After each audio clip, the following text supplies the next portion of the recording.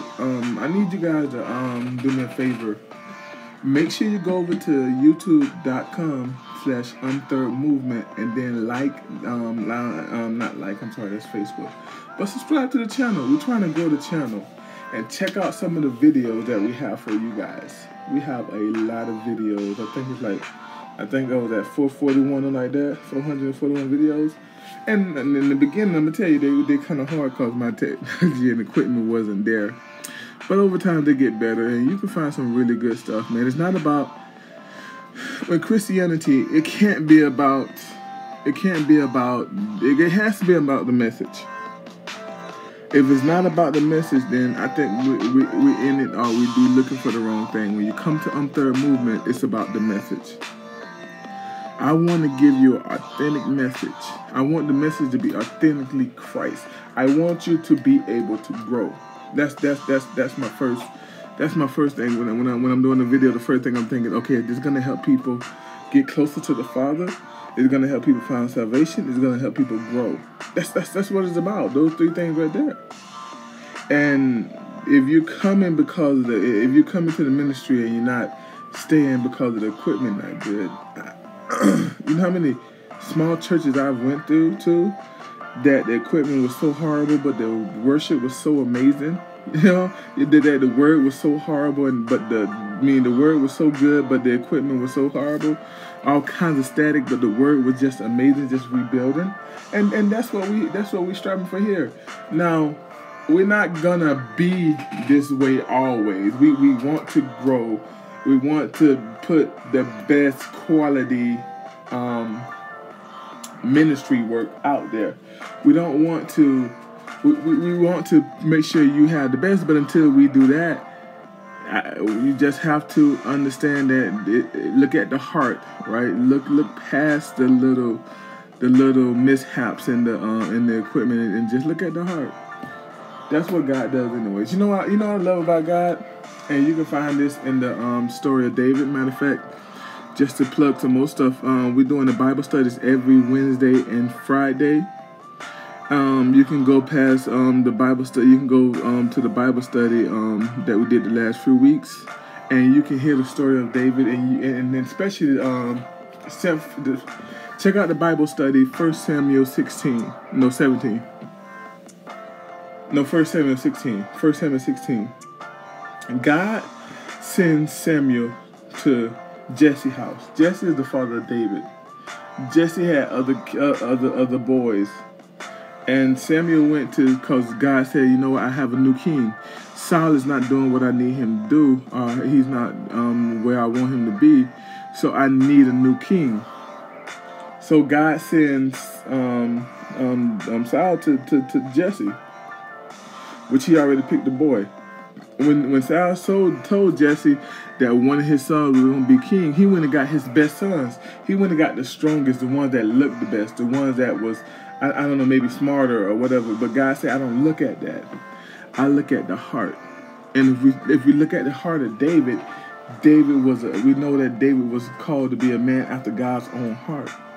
But David was faithful. He trusted God, right? A lot of times today we picking our spiritual leaders over people who are qualified by man. And man qualifications is always on the outer. He looks good. His equipment is the greatest. Her dad is no, let's look at the heart, right? Let's look at the people with the heart for God. Not people that can wax elegant, not people that can talk and speak elegant, but people that has the heart of God. I'm gonna tell you one thing that we're struggling with Christianity with a lot of our leaders is we're following people that are not qualified by God. I'm just gonna go ahead and say it. We're following the people that's not qualified God in the excuse me, and they throw that scripture, touch not his anointing or his anointed. But they're not anointed because they hold a title.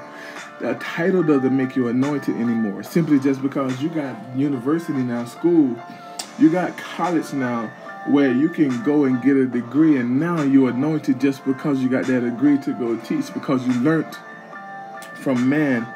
You learned from man the Bible, and we throw those people. Excuse me. Oh my goodness, I had a couple peanut butter sandwiches before I started. They're coming back on me. No, but we throw those people that really get into the Word of God, that really get in a relationship with Jesus, that really suffers with Jesus or in Jesus, and we look at those people and throw them away because they suffer. They don't look how they look when they come out of university, right? They look like, oh man, he ain't got no degree.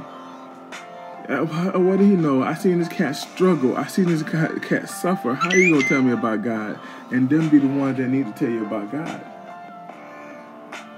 Listen, I'm gonna be honest with you. So I'm not here to say anything about myself. I don't like tooting my own horn, but I'm gonna say this.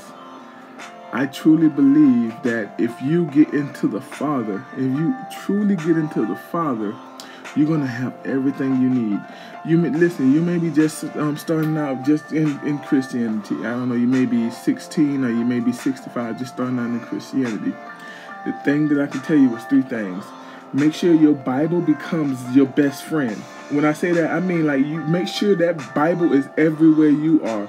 Or if the Bible is not everywhere you are, make sure your phone has a Bible so you can always get a chance to get into the Bible. When you're discouraged, you get into the Bible. When you're excited, you get into the Bible. When you're bored, you get into the Bible. When you have too much to do, you make time for the Bible. That's the first thing you need to do. The second thing you need to do is keep yourself surrounded by the Word of God. I'm talking about from music to what you listen to, blog talk, or whatever you listen to. Make sure it's the Word of God. You know what I mean? Like seriously, when I first started, man, I didn't have a lot of people around me that was godly. When I went to college, man, I had Christ. When I was in high school, I had Christ, and I believe in Christ. But I played football, sports, and nobody on my team was on that level with me. So it was a lot of times I was lonely in the Bible, or lonely listening to my gospel music, or lonely listening to sermons. I remember when college, the same thing. I was trying to fit in places I shouldn't fit in, and then I got to myself and really started going to Bible. I remember going to Bible studies, and the crew that I was with was pointing and laughing at me in Bible study because I was trying to get closer, and they didn't mean nothing about it. They were like, "This fool is in Bible study. What's wrong with this man? You know, he's too young for that." Like that's the mindset of people around me. But I said, you know what? I gotta get right. But it wasn't even about. I didn't even know. Listen. When I was young, when I was in high school and in college, 2 things was in my mind. I was gonna be a football player. I was gonna be a football coach. Those 2 things were in my mind. Being a pastor or preaching the Word of God was not there. And just so happened that I felt. Well, let me rewind that. When I was young, I remember when I was young and I got baptized. I was around like 8, 9, 10 years old. And I said I wanted to be a pastor, but I also wanted to be an R&B singer. I wanted to be a lot of stuff back then. I wanted to be a dinosaur. I wanted to be a fire truck. But I said I wanted to be a pastor and everything. And I was on that pastor thing hard for maybe 4 or 5 years. I want to be a pastor. And I remember my mom telling me, well, if you're going to be a pastor, you can't. She was using it to make me behave better. If you want to be a pastor, you can't do this. If you're a pastor, don't do that. But getting back to the story, you know, I wanted to, I didn't want to, as I got older and I got closer, I wanted to be a teacher and coach football when I left college. That was what I wanted to do. I started coaching football and started teaching. And it wasn't comfortable. It wasn't what I really wanted to do. It was something that was like noble to do, right? And I remember teaching, coaching football, and trying to, and I was a deacon in my church, a junior deacon to a deacon in my church. I went from a junior deacon to a deacon. I was like 20 years old, 21 years old as a junior deacon. I don't know if that's the way you're supposed to do it, but that's how I did it. I don't know. But anyways, but I said, you know what? I kept the Word around me. I kept His Word around me. If I was driving to to football practice, I was listening to a sermon or listening to gospel music.